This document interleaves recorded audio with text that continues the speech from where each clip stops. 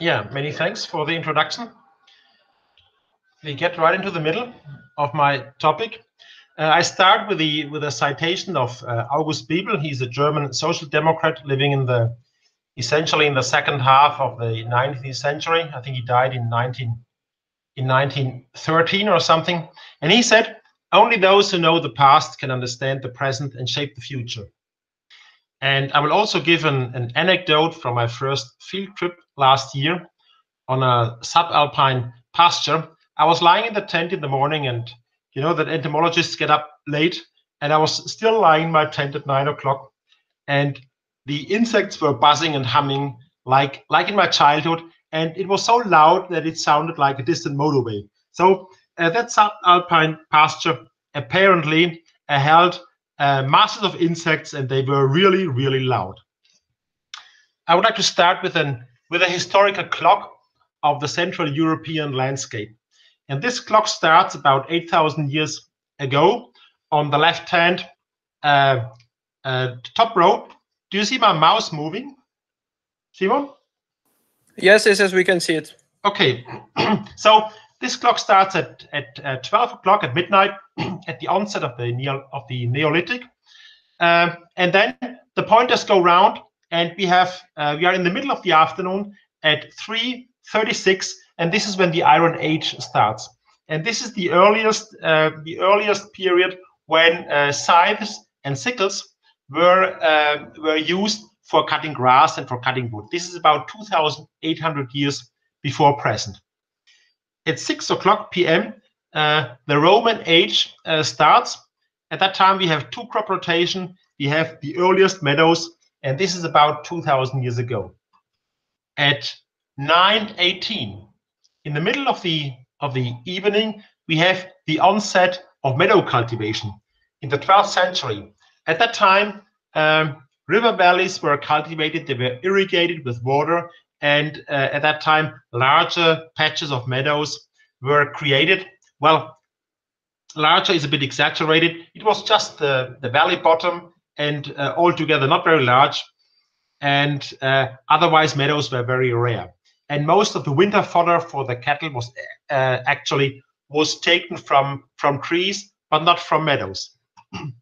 And then at 11:24, something important is going on. At that time, in many parts of Europe, the common pastures, which were very widespread until then, they were enclosed. This means people divided these pastures, divided this common land to farmers, and that was the time when most fences came up. And this also happened in woodland, not only in open pastures. And until then, much of the European woodland was also grazed by large animals. At that time, also the clover was cultivated. Clover was planted in that kind of three crop rotation they had, and this was the first time when humans were capable of putting aerial nitrogen into the system, into their agricultural system. And much of the cattle was moved indoor at that time, and this was about 200 or 220 years ago, at the turn of the 18th to the 19th century. Then a bit later, 1133, this was in Germany. Maybe this cannot be generalized. This was the onset of the straw meadow cultivation. Straw meadows now is a type of meadow which is extremely rich in plants and also insects. And they used the grass. It is rather wet meadows, and the grass was cut only once a year in late summer or in autumn. And this grass, this hay, was used as a straw substitute, actually, in the stables for the cattle.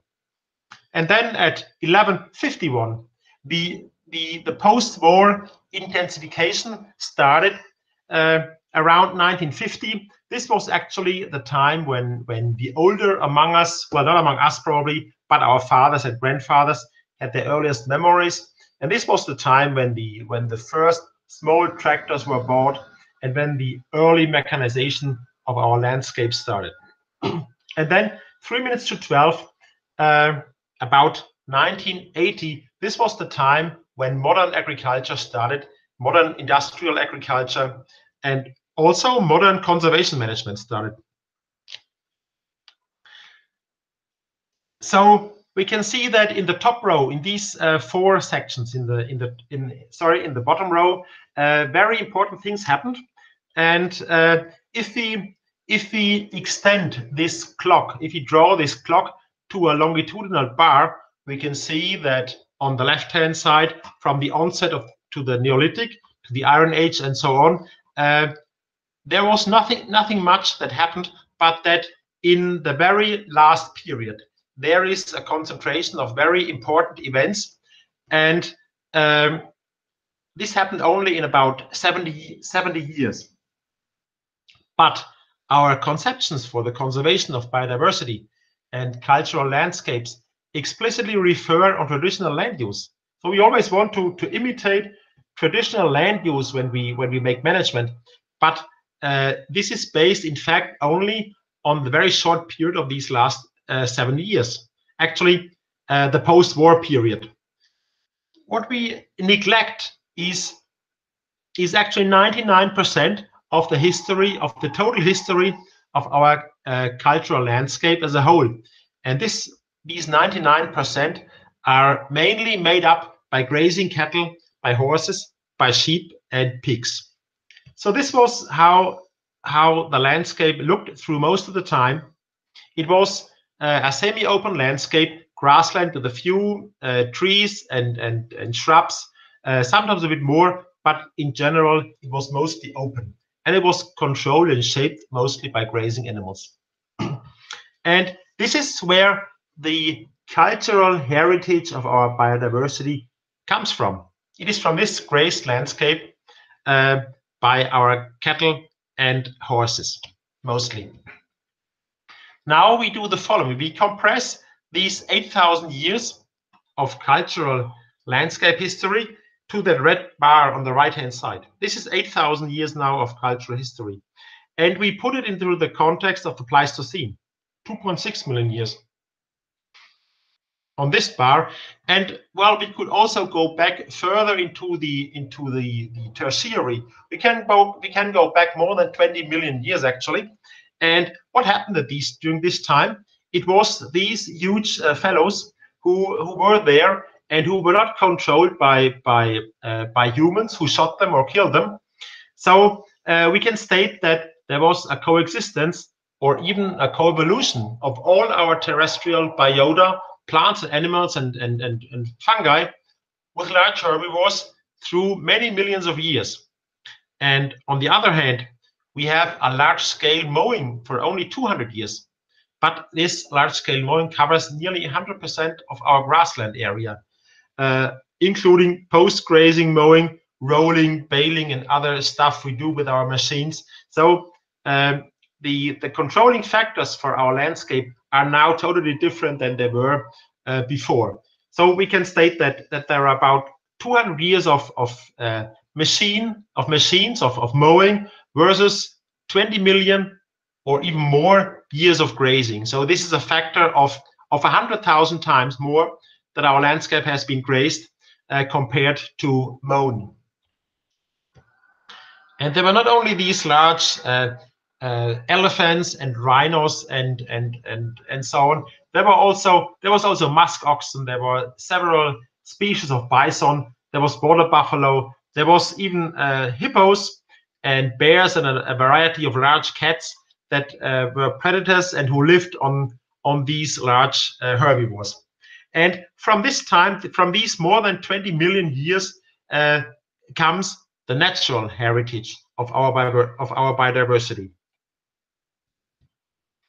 This is from a paper from Chris Svenning from the Aarhus University in Denmark, and he made, for a better visualization of what I'm saying, he made a picture and showing on the left-hand side the mammals on Earth of today, the recent mammals, and on the right-hand side the situation about 50,000 years ago, before man was more active by hunting and other stuff. And The two pictures on the top are those herbivores over 1,000 kilograms, and you can readily see that that the recent situation shows that there are only a few species left in Africa, in the southern half of Africa and Southeast Asia, but that the rest of the world is completely free of these large animals. But 50,000 years ago, the highest diversity of these large fellows was not in Africa as it is today, but in South America, and also in North America, and also in Europe. There were many species, and even more species than in most parts of Africa. And a very similar picture, we get a very similar picture for the size class of 45 to 1,000 kilograms, and also for the carnivores. So 50,000 years ago, there was a huge number of mammals which have all become extinct. Nowadays, the situation has quite decreased for most of them. So this is how we can imagine the landscape at that time. Not all of these pictures are taken from Africa, only top left and bottom right. These other two pictures are actually taken from the only Central European place where herbivores are not controlled by man. This is both taken from Oostvaardersplassen, an area in the Netherlands where there are red deer and our oxen. Well, the heckrind, and also wild horses are kept there, and they control the vegetation. And you can see that there is, on the upper right picture, there are only very few trees in the background, and very similar top left. There is not a closed forest, and the area is open. So we can distinguish between three periods that shaped our landscape. On the left-hand side, there is the wild mega herbivores that shaped the landscape between the Tertiary and until the Mesolithic, so about 20 million years ago.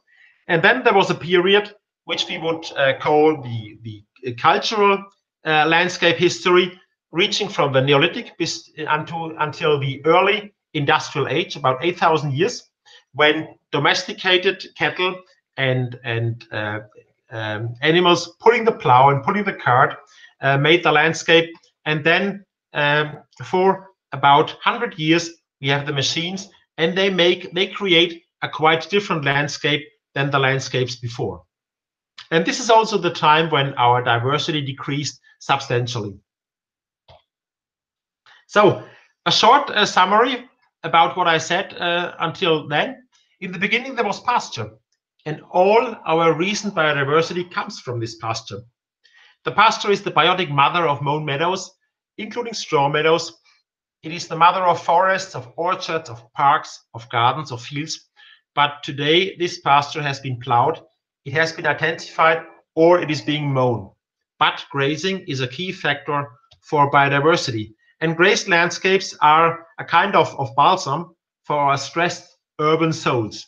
So in our holidays, we go to the Alps, we go to the Extremadura in central Spain, we go to the Camargue in southern France, to the Puszta area of Hungary, we go to Mongolia, Africa. We are searching that kind of Arcadia that we destroyed in the last 100 years. So this is a picture of this kind of Arcadia, drawn in 1839.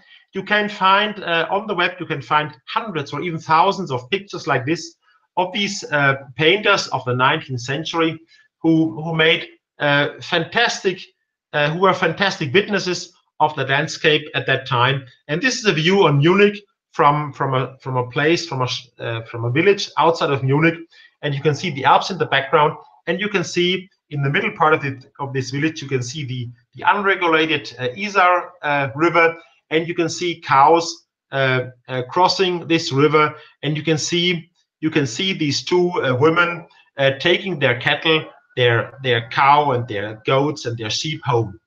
And if you look exactly, there is on this small patch, if you magnify this this picture, you would probably see or assume that this is a red-backed shrike or something. That small bird here, which is now quite rare in our recent landscape.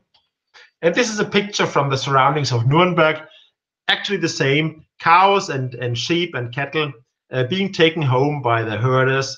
And you can see these trees, which are shaped also by the animals, because much of the twigs are taken home not for making baskets, but also for feeding as a winter fodder for the cattle. So I would say that grazing is a key factor for the shaping of the landscapes, and I would propagate new pastures, but not this kind of pasture. This is what we see nowadays in many parts of Germany and also in many other parts of Europe.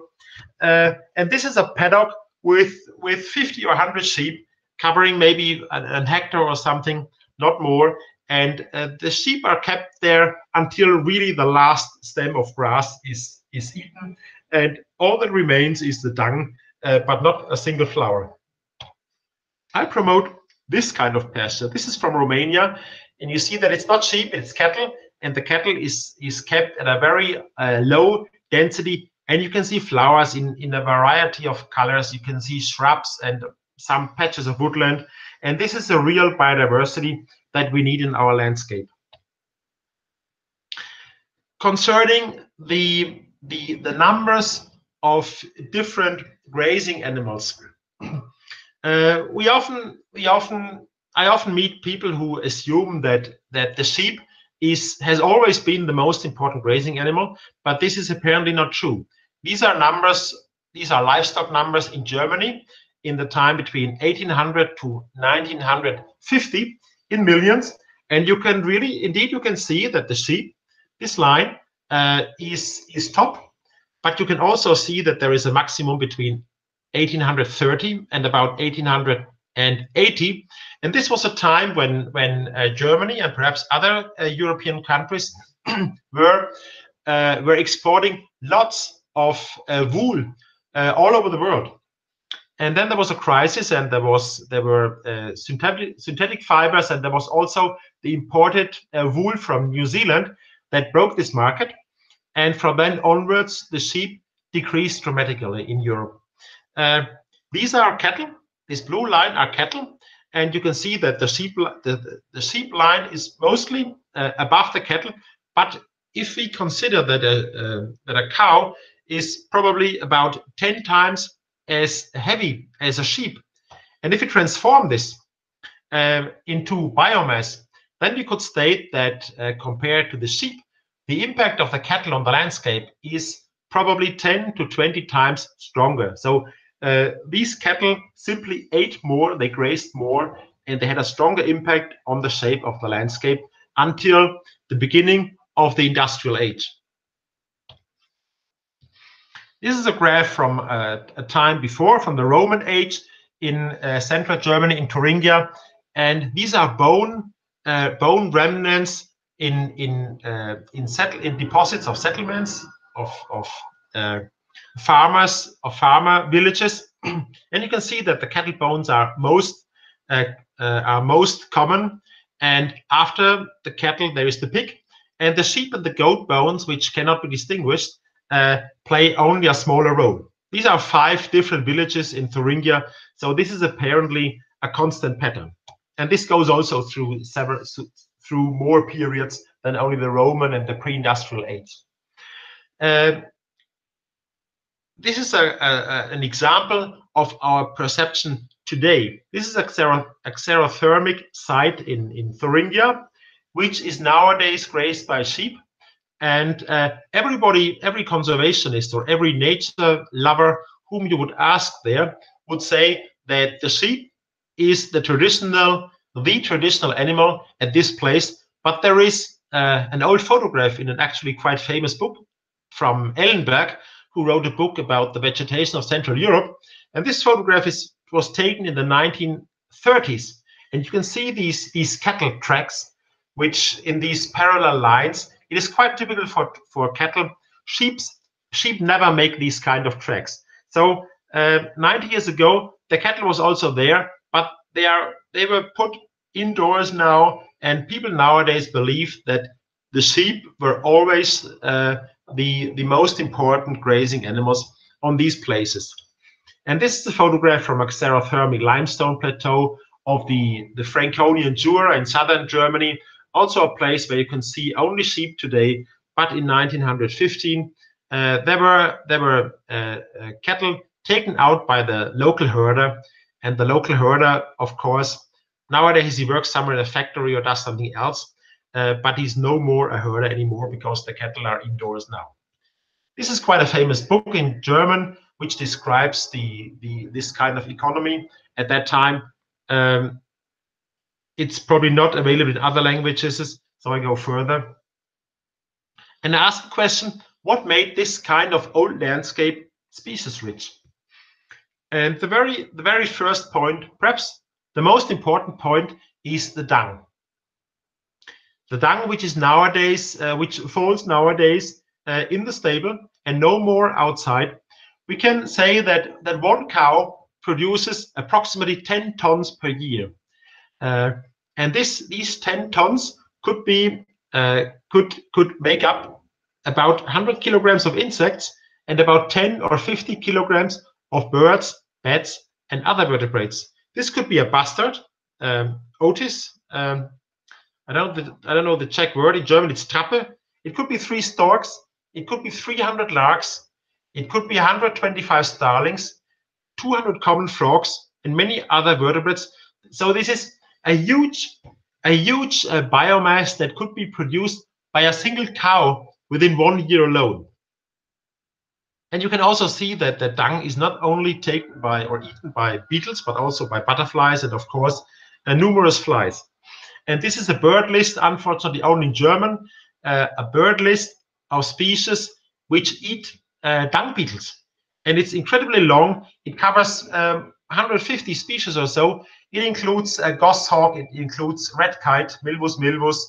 It includes lesser, what's that eagle? Aquila pomarina, common buzzard, hobby. It includes owls, it includes bee eaters, hoopoe, of course. It includes auerhuhn.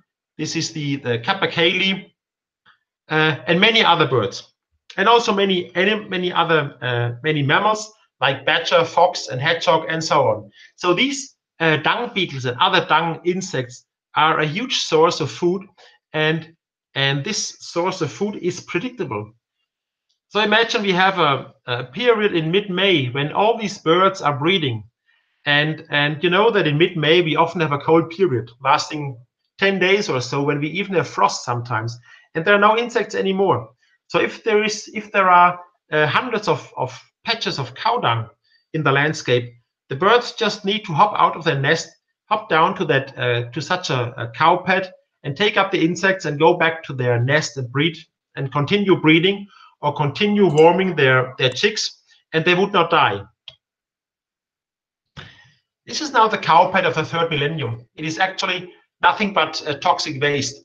These cow pads are actually, well, poisoned through ivermectin and similar stuff, which controls or kills parasites.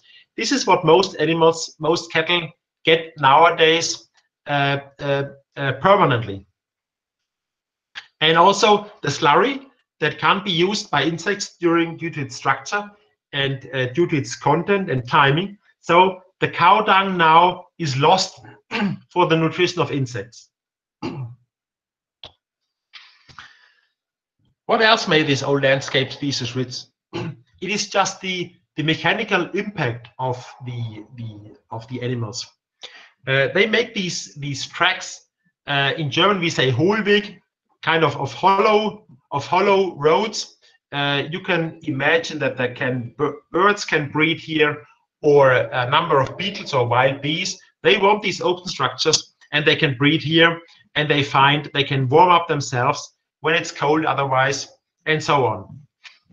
And there are also these kinds of wallows here, made here by a horse, for instance, or this kind of huge dung piles, which are actually made by rhinos, but also of horses along the borders of their territories. So where territories of 2 stallions come together, they make these large piles of dung. And you can imagine, for instance, that there could be snakes breeding in these dung piles. And I think in India there are species that do that, breeding in these dung piles of rhinos. There are these kind of foot tracks, which can become filled by water, and where there are butterflies.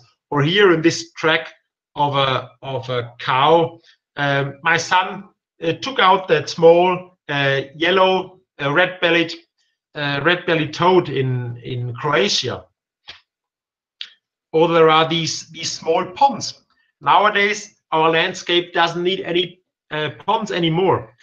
Formerly, these ponds were needed for the water, for watering the cattle, and these ponds were, of course, habitats for amphibians and for insects and for many other plants and animals. But mainly in the 50s and in the 60s, these ponds were destroyed. They were filled up, and nowadays they are gone. There are also thistles, which do no more exist on mown meadows because they cannot regrow so quickly, but they exist on pastures. And these individuals I photographed here, they are almost 2 meters high, and you can imagine that there are loads of butterflies, of bugs, of beetles, and any other insects around them. And in winter, the linnet and the goldfinch would come and take the seeds, and there are many specialized insects living on them, and you would nowhere find these on a mown meadow. Well, there are other flowers. Sorry that I couldn't get this slide in English. There is, for instance, this group, Gentiana in German. Those who know plants know that these contain bitter ingredients, so that the grazing animals would not eat it. These are orchids. This is Dictamnus albus. Most of these flowering plants, they have ingredients which are bitter or even poisonous, and they would not be eaten, except the stocking densities are too high. So on a near natural pasture, no animal would eat these plants, and they can bloom and flower, and they can also regrow. And another structure, another plant structure which you would not find on mown meadows is these kind of tussocks, or this kind of what we call, I don't know the English word, in German it's Geistelle. It's the place where there was a cow pad, and where cows do not eat for quite some time. And this is the place where nettles grow and where small shrubs grow. And in the protective zone of these small shrubs, there can other flowers grow, and even small trees can grow, or even oaks, for instance, can regrow in these patches.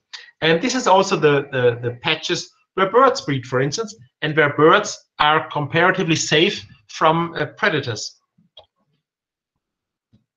This is a kind of what we call in German a Kuhbusch.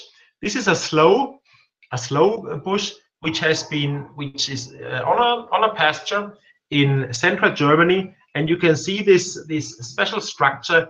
And well, it is a kind of aesthetics which you would not meet on a mown meadow. And of course, this is a great place for breeding shrikes and buntings and other birds. And you also have these huge old trees, which, for instance, are treated by these pigs on an open pasture, on a pig pasture in Croatia. You can see the tracks of large beetles here in this oak. It is small patches of paradise which you don't find anymore in our landscape. So this is the good pasture, and it has a third dimension, a dimension that is more than length and breadth. It goes out, it goes up from the soil. But what happens if we mow this third dimension? We get this, and all the diversity is gone, and we don't need this pond anymore. We can destroy it, we can fill it up, and after 20 years, it is just flat, and nothing would remain from our diversity we had some decades ago. This is now a situation we can find even in a German national park. I'm honest, this is a picture from a German national park. It is mown and it is grazed by sheep, and after the sheep grazing, they mow once more in autumn so that everything becomes smooth. This is not what this is not the conception of biodiversity that I have. And if you come next to a forest edge, we get this picture. This is a planted forest, and there is no margin, and even also here, you would not find much biodiversity. This is a margin I would promote, but mowing does not allow such structures. What else made our old landscape species rich? It is just the absence of mowing. This paper, this is a table taken from a review by Jean-Yves Hubert. He's from the, I think, Bern University in Switzerland. And he brought together all papers about mowing worldwide. And he stated that the mortalities of all studied groups, ranging from turtles to mice and frogs and grasshoppers and leafhoppers and beetles and bees, that mortality ranges between 5 and 80% per single cut. So every cut reduces the existing insect fauna or fauna in general between 5 and 80%. So this is dramatic, actually. And to show the effect, I drew the phenologies of a variety of insects onto such a graph. So every line is a phenology of a certain group of insects. For instance, here we have a species that has 2 generations, and the first generation has a peak in spring and the second one in summer. And the next graph, for instance, has a single generation peaking in high summer, and this one has a single generation peaking in late summer. And here again we have a bivoltine species, which is a bit later. You have a variety of phenologies, and each of these curves represents probably hundreds of species of insects. So what happens if you mow?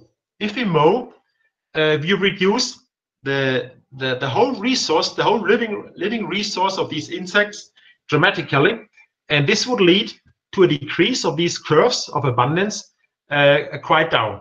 And maybe this later generation could recover a bit. When we mow, our meadows look like this. So we get these depressed curves. And if we postponing mowing is a mode that has been, which they did a lot of research about postponing mowing in order to protect some groups of insects, those earlier groups, or maybe to protect some special groups of early flowering plants. If you postpone that mowing, we make a problem for these later phenologies. And the same happens when we postpone mowing until autumn. This would lead to an effect that goes to the next year. But now we start again with mowing. So eventually we cause an accumulating drain of our biodiversity through mowing for at least 200 years. And so in the meantime, the modern meadow has turned into a trap that sucks migrating insects out of the landscape. This is what many of our modern meadows, which are cut 3 or 4 or 5 times, have turned into.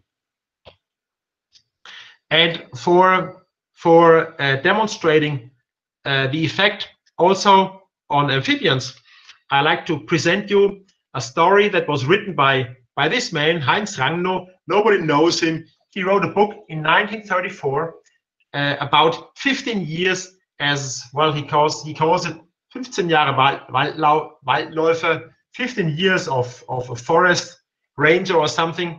And I would like to translate it for you. Endless meadows, formerly the most frog-rich in our country, are nowadays entirely devoid of them, since mowing machines are being used. During the early years of their introduction, of these machines, Mowing was often very tough because of the mass of frogs squeezed between the blades. Almost every 20 meters, the machines had to be stopped in order to remove the massacred frogs. A terrible view for every nature lover. Nowadays, and nowadays means in that book 1934, nowadays this would not happen anymore, just because there are no more frogs. So this man was the witness of these early mowing machines. And we can state that even the first wave of mechanization of mowing in the 1920s has probably largely eradicated frogs, snakes, and many other large animals from much of our mown grassland. Nowadays, we would be happy to meet a farmer who would use such a thing, you know? But still, it was the major killer of frogs and snakes in the early last century. We come back to our pasture. What made the old pasture species rich? It was this kind of grazed swords. We had a sword that was continuously grazed all through the season, and there was a continuous and highly diverse range of flowers. And you can also see some orchids, in this case Orchis ustulata, which is quite rare in Germany, which grows on these cattle pastures. And going 10 meters further, you would see a totally different aspect. And further 10 meters, it would look again different. So that the beta diversity on these grazed swords is extremely high. Although botanists found that the floristic wealth of species is highest in mown meadows.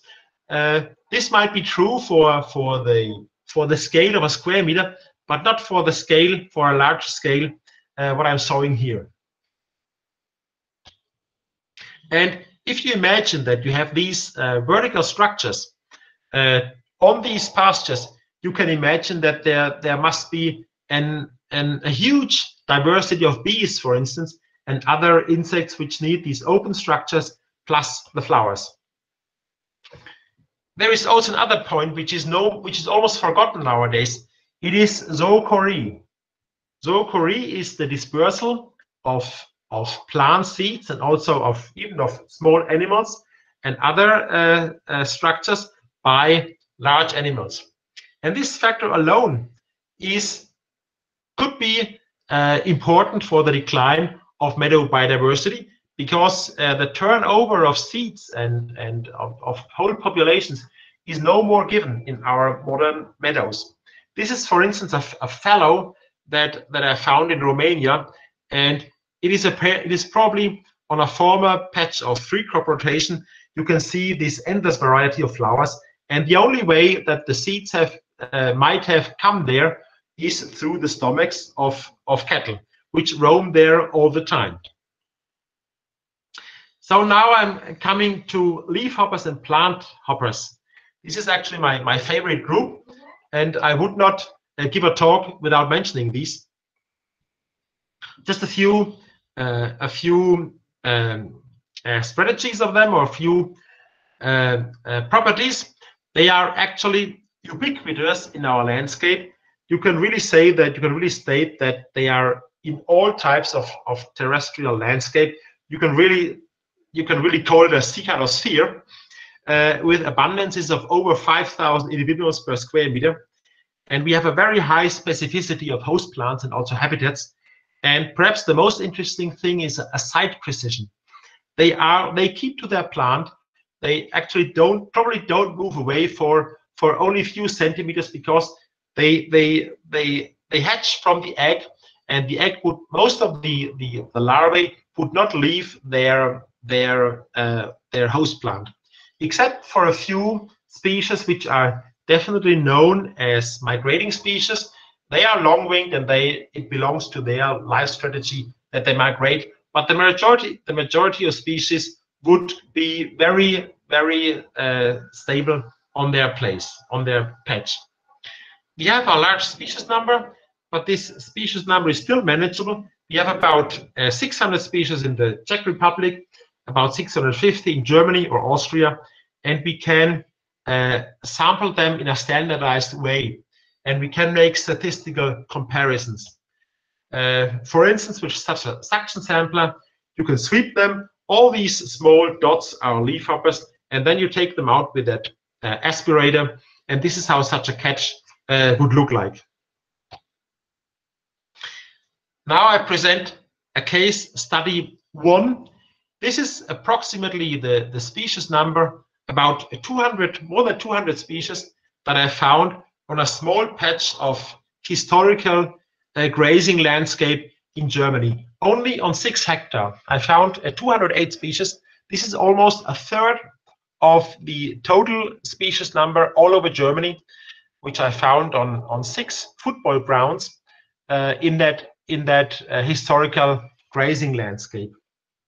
So an enormous number of species, and I contacted several colleagues who work in tropical forest, in evergreen tropical forest, and they responded that on such a small scale of 6 hectares, they would not have more species in tropical forests. They would probably have more species on a larger scale, on larger patches, but not on 6 hectares. So this is an absolutely fantastic diversity within Central Europe in such a grazed patch. And if you compare about more than 100 meadows, conventional meadows I studied in many parts of Germany, and it is not conventional meadows, but it is meadows that are under conservation contracts with farmers, and where farmers are paid for in order to conserve diversity. This is the average number of leafhoppers I found in these contract meadows, about 10 to 15 in numerous places in Bavaria, Baden-Württemberg, Lower Saxony, and even in high quality nature reserves like the Central Kaiserstuhl. Grassland is mown and the biodiversity is decreased dramatically. And this is what you find on normal flower strips, 0 to 8 species, and probably some of these species would not even reproduce. Maybe there are only 0 to 4 species which would reproduce on these flower strips. And for less mobile insect groups like the leafhoppers and plant hoppers, these flower strips might actually act as ecological traps. This is an ordination taken from an earlier paper of mine showing the leafhopper diversity on meadows, on conservation meadows, on intensively used meadows, on fallows, and on extensive pastures. What you can see here is that extensive pastures and fallows cover a very wide range, but that extensive and intensive meadows cover only a very small range.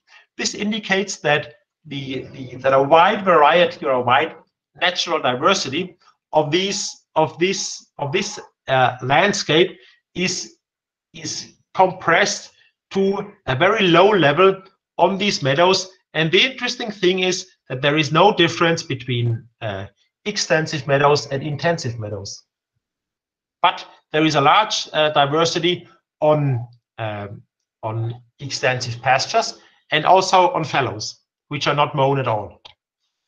This is a very similar picture from a study about plants on year-round pastures, comprised here by the red line. And again, we have, as a comparison, we have meadows, frequently cut meadows, which cover only a very small range of this diversity. So this could be a general picture, which is also valid for other groups. And if we look at these species more closely, this is again the 208 species of leafhoppers on that historical old landscape. On the left axis, the total species number, and on the right-hand axis, the number of red list species. You can see that it's especially the red list species, and also here the more specialized species, which are more abundant in this old grazing landscape. So it is the more important species for conservation that we can protect with this kind of land management. So some people ask me now, what are these hoppers good for? They have never heard about them, and they ask me, what are they good for?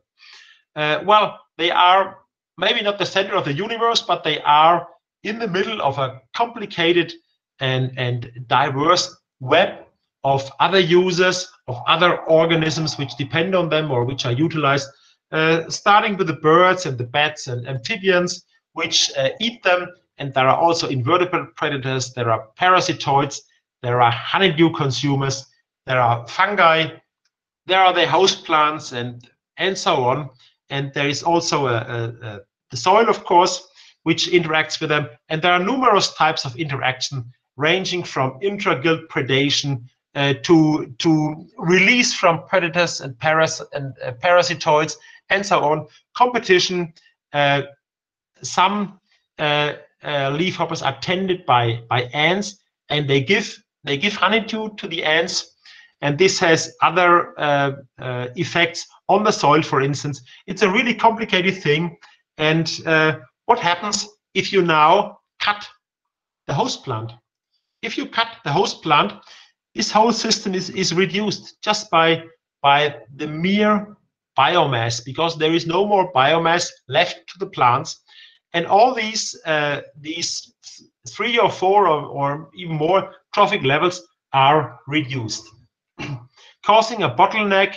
And it also means that even after regrowth of the meadow, the insects are dead. The insects cannot recover as quickly as the grass or as the other plants, because after cutting, there is the sun would shine on these meadows, and most of the grass is taken away with eggs and so on. So there is a strong reduction of biodiversity after cutting. Now we take we consider a side issue, another side issue. The great losers on the meadow encompass these birds. It is the 2 bustard species, both of which were common in Central Europe about until 200 years ago. It is the short-tailed eagle. It is this little owl. It is 3 kinds of shrikes. There is also the great gray shrike, which is not on this picture. This one, the lesser gray shrike, I think it is now extinct in Germany. Also, this one is also extinct. The roller is extinct in Germany, and so on. Also, the griffin vulture, which bred in Germany until I think 16 or 700 or something, and also this kind of small sparrow bred until the 20th century. All these birds were bred on the former pastures, and most of them are now gone, and many of them even extinct all over Central Europe. And these are the next candidates. In Germany, we call them meadow birds, Wiesenbrüter, and we assume that they would breed on mown meadows. This is why we call them meadow birds. But in fact, they just need more time. This is my interpretation. They are not real meadow birds, but they just need more time until they get exterminated by us conservationists by a wrong management. It's a bit provocating, but I leave it here as a statement. Coming back to the language thing, we call these birds Wiesenbrüter, meadow breeders, and then we believe we can only manage them by meadow management. But this is probably not true. In Spanish, we have the term aves pastizales, and in Dutch, the Dutch call them weidevogels. So in this case, we can state that language determines thinking. There is another collateral damage of mowing. It is the loss of seeds. It is the landscape-wide loss of seeds. This paper came out 2 years ago by colleagues from the Leipzig IDIF, and it showed 3 groups of birds. On the left-hand side, the omnivores, then insectivores, and the seed eaters. And the result the authors expected was that the insectivore birds decreased more than omnivore birds. But in fact, it was the seed eaters that decreased even more than the insect feeders. So this came as a surprise, and the authors didn't stress it much. But to me, it is not much surprising because these seed eaters decrease so strongly because there are no more seeds in the landscape. Flowers and plants which are cut all the time, they cannot bloom anymore, and they cannot, of course, make fruits anymore on seeds. So it is the partridge and the goldfinch and the linnet and the house sparrow and the tree sparrow which decline even more than the insect feeding birds. So what else happens? From these mown grasslands, there are only few insects that go up into the air. This means that swifts and swallows and bats, all those animals which feed on insects in the air, would decrease. And also starling and skylark and yellow emmer, they decrease. And I would really say that the silent spring has come true. This is, for instance, this diagram shows a dramatic bird decline in Germany only within the last 12 years. It shows that the starling alone has decreased for more than 1 million breeding pairs. And also other common birds are here. This is the yellow emmer and the sparrows and the chaffinch and so on. So after this pessimistic look, we go for a holiday, and we go to Southern Europe, or we go to Romania, or we go to Mongolia, maybe to Greece, to southern France, to Spain. And what do we see? We hike through this kind of landscape where we can see this bull here and this horse, and there are all these animals which have become extinct in our own country. And there are these piles of dung with grasshoppers and with rare beetles and with rare butterflies. And there is this eagle, and there is even the waldrop. And these are all the species we lost.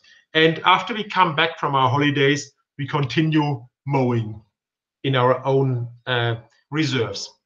So my hypothesis is a bit provocating.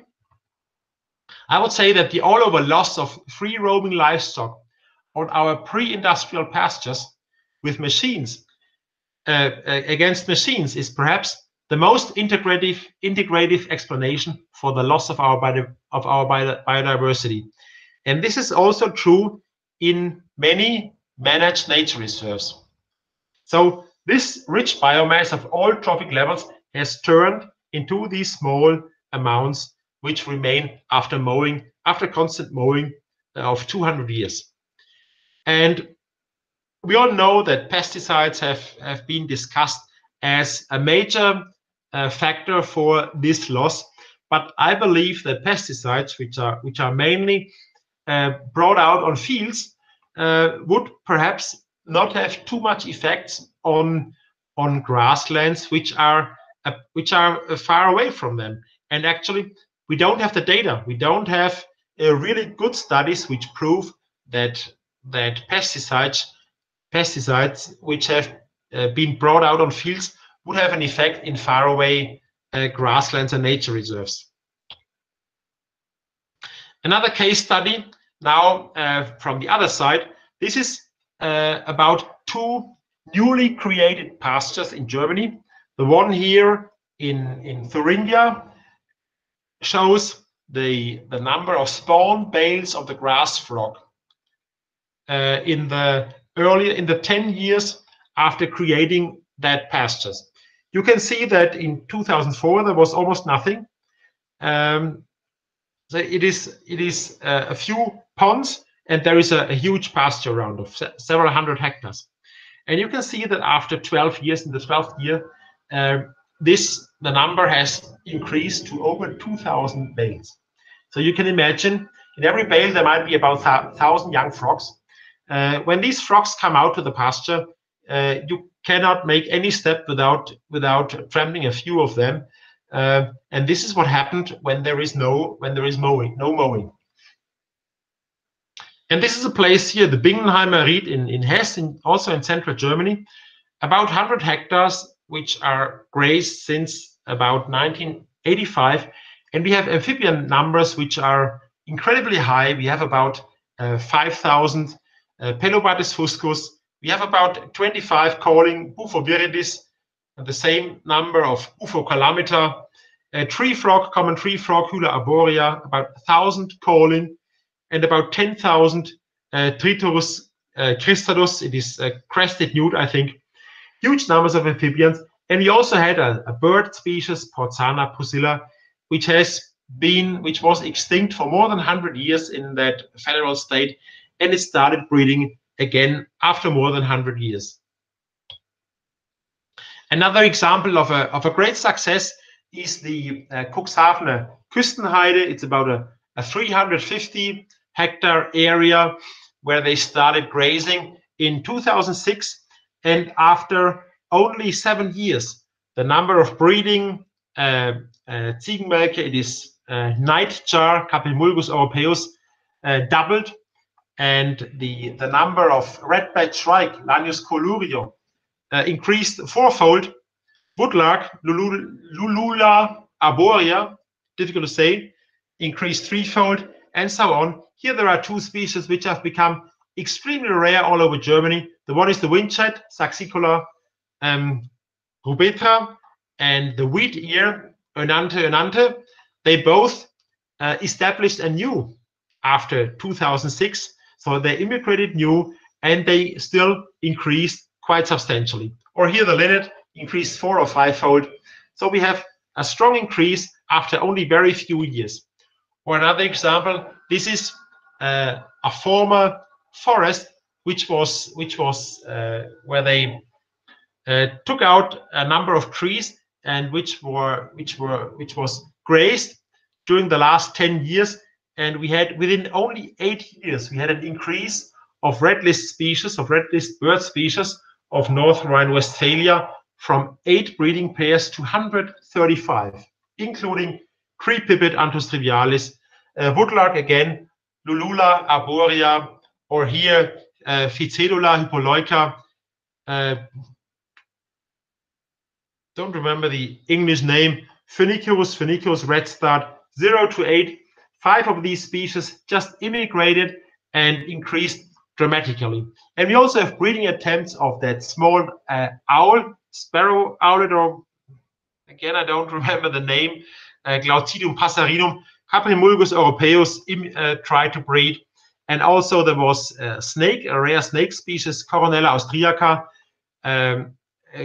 a lizard, Lacerta agilis, and Gryllus campestris, which made their way into that forest patch, which was formerly completely free of all these species.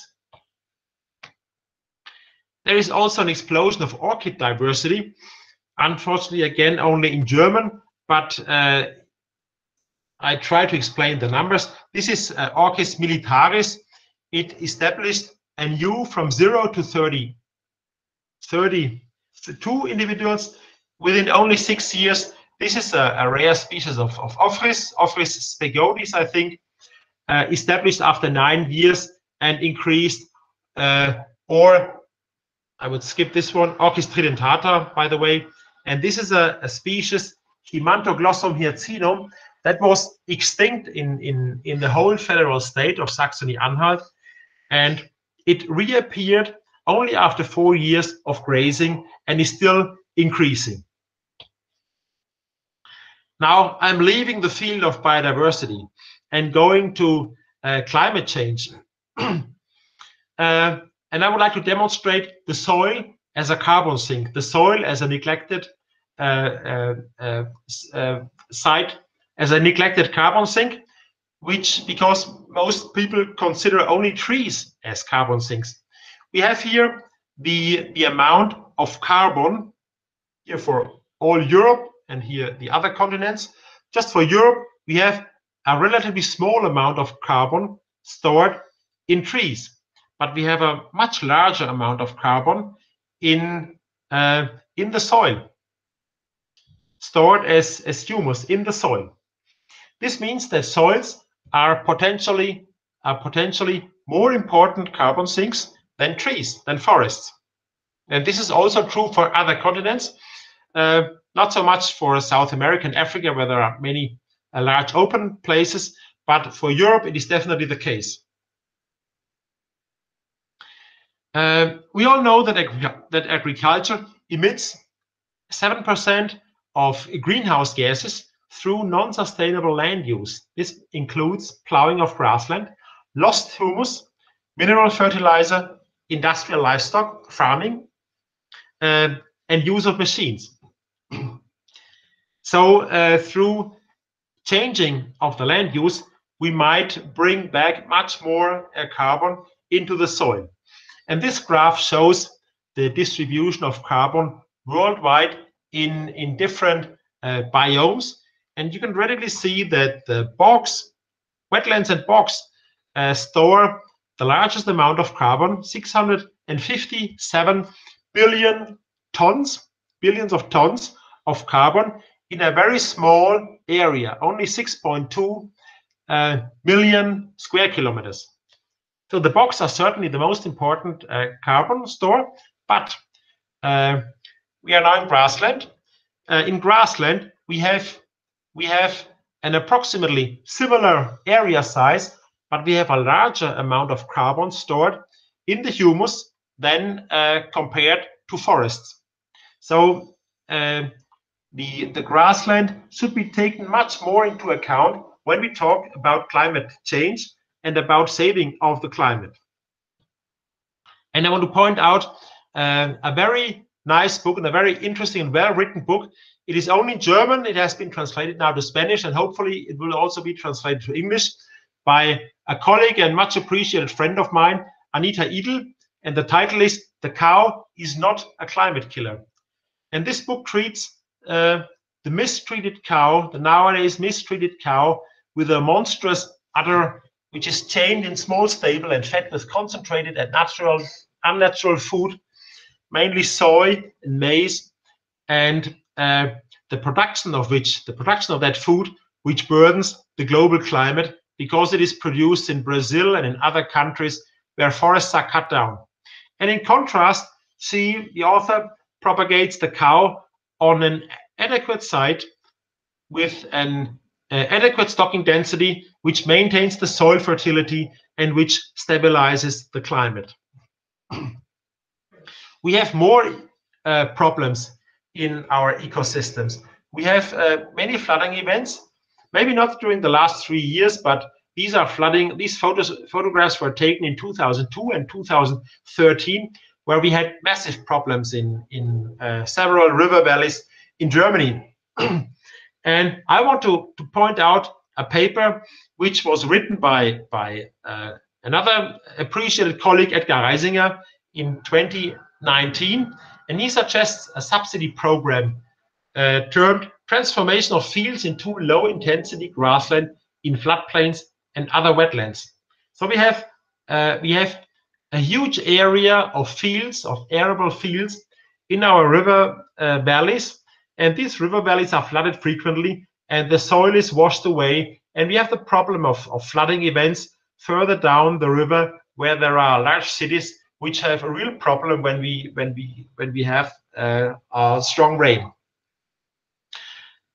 And Mr. Reisinger states that the damage of flooding alone in 2002 and 2013 in Germany was about 18 billion euro. And he demands a permanent cessation of agriculture on this area. And this would include, for instance, 250,000 hectares of what we call HQ 100. I didn't find a term in English. This means HQ 100 means those areas which are flooded at least once in 100 years. We also have an HQ 10, which means an area flooded at least in 10 years. And this is essentially, it is fields where the economic loss for the whole society outweighs the economic gain for the farmer through this flooding event. And these 250,000 hectares should be grazed extensively, if possible, year-round, at a maximum stocking density of 0.8 livestock units per hectare. And also, dikes and drainages, all dikes and drainages should be removed. This means that we would give back the river more flooding space. And no fertilizers should be used and no pesticides. And the total subsidy the farmer would get should be around 1,700 euro per hectare for 20 years. And after 20 years, he will only get the normal subsidy. And this program could attract farmers to change that program, and it would cost us only 425 million per year. This would make up only 8.5 billion in 20 years. So it would not be a program that would be very expensive, but we would take this money out of the normal subsidy pot of the European Union. It should just be spent in another way than we spend it today. And there should be another program, another subsidy program termed near natural permanent pasture with cattle and horses. It could also be made for water buffalo and preferably a year-round grazing and a low stocking density, 0.1 to 0.8 livestock units. Additional feeding only when necessary, so we wouldn't import much nitrogen into these places. And of course, fertilizers and pesticides and prophylactic medicals against parasites should be banned, and no machines should be used. And here we would demand a total subsidy of maybe 700 to 1,000 euro per hectare. And again, this is not money we would have to spend up new, but it is money taken from the first and second pillar of the European Union. And of course, we would have to spend money for the construction of fences and corrals. And these two programs would make up a huge gain for nature, for environment, for climate, for tourism, and for recreation as a whole. So we would demand an agenda for the European Union, a term in the agricultural policy 3.0, and this would we would make the cow, we should make the cow, the happy cow, on a low intensity pasture a top issue, and protect biodiversity, climate, landscape, soils, environment, and man, including the farmers. And we should ask whether European agriculture needs to produce meat with imported fodder for the whole world, which we import now everywhere to China and elsewhere, but leave the waste as a slurry in our own country.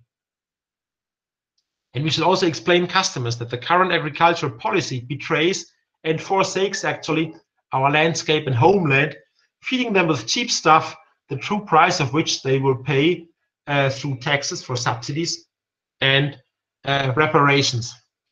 So regarding its huge implications, this turn could be a great target for the whole society.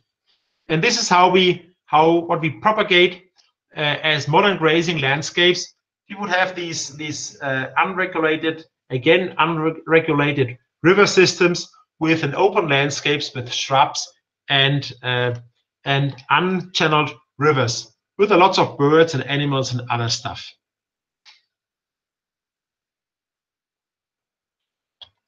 So the take-home message. If we can manage to bring out the underestimated cow from the stable back to the pasture under these prescribed conditions, we will get back our lost insects and birds and much more.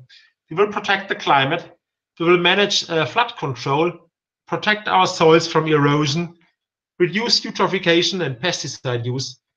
We would promote animal welfare, produce high-quality meat. We would support traditional farmers.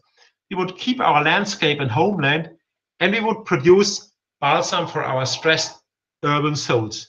And for this, in order to achieve this goal, we need 5% of the open and forested land, but these can be the least productive sites. It can be the poorest soils, the driest soils. It can be floodplains which are flooded every few years. And from the point of national economy, this would cost us peanuts. It would just it would just need money that we spend anyway, but for other purposes. So thank you. This was my talk. So thank you very much, Herbert. This talk, it was super interesting, and now I believe there will be a lot of questions concerning this. But before that, I would just like to invite you to next to a next talk that we will be organizing through this Fluorescent Notes online talks. It will be about insects from Michal Mikat and other entomologists, and it will be about bees, and not the traditional bees, but also about solitary bees. It will be in Czech, however. And if you want to join those other talks, then just let someone of us know, or type the Fluorescent Notes into the Google, and you'll find it. So thank you again, Herbert. And now, if there are any questions, please turn on your microphone and speak up, or just write it in the chat.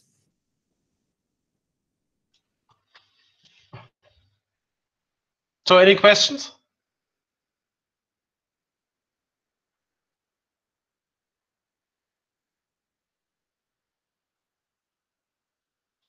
I think if there are no questions, at least so far, then maybe I would ask. I think this this approach, we don't really see this in Czech Republic. We don't really see, I think, any pastures too much. And the grazing, I think, is considered a good thing when it's extensive. But do you think that this kind of I would call it patchy mowing, which you only mow a part of the meadow and the other one you let it unmowed at all, and then you mow it, for example, the other year or something like that? Do you think it is at least slightly better for the biodiversity than the classical mowing, or that is just, the same bad? Yeah, thank you. It's a good question, and a question that is asked very often. And well, people try actually to imitate the cow by making a patchy mowing regime. If you do this very patchy, I think you can be quite successful, but you don't have the dung, and normally, just for reasons of capacity, your powers will be very limited.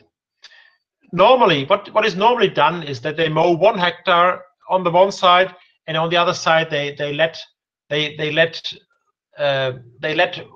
1 hectare untouched. Yeah, but even at that small size, it would probably not be possible, at least not for leafhoppers, of a whole hectare emigrating from that mown hectare to the other hectare.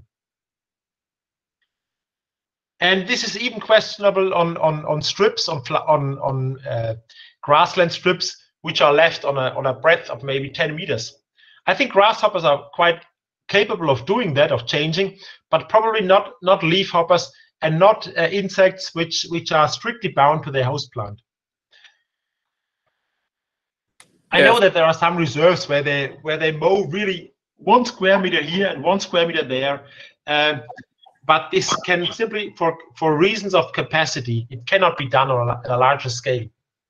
And once more, you don't have the dung. Yeah, thank you very much. I can see that now Petr Šípek also has a question, so please turn off your microphone and ask. Okay, thank you, Herbert, very much for your talk. Unfortunately, I came in a bit late, but I saw your topic is extremely interesting for me, as we are doing some research on insect decline, mainly on commercial meadows or hay production meadows. So my question is, if you think that there are any ways how to save the production, the insects of the production meadows, if there are at least some compensations, as Shimon already asked, some possibilities like strip mowing or things like this.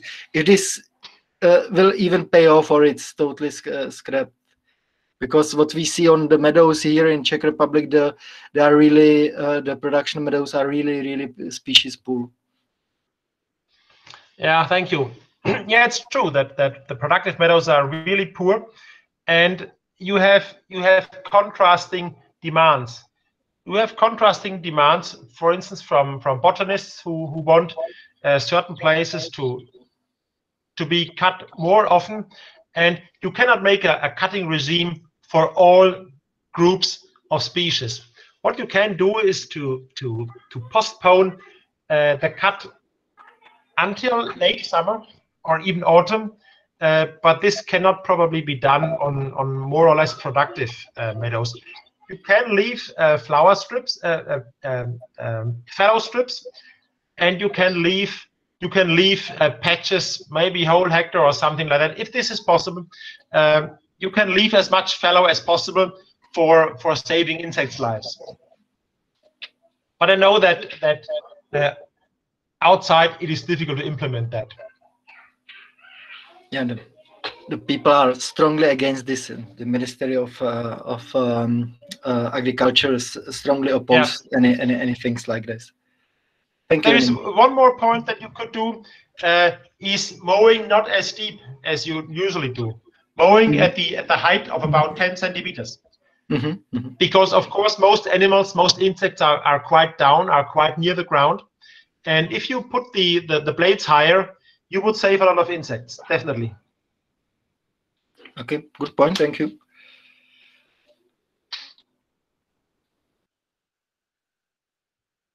Other questions?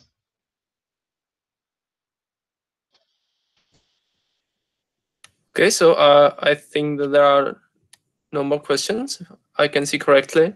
So thank you very much once again, and okay. see you soon.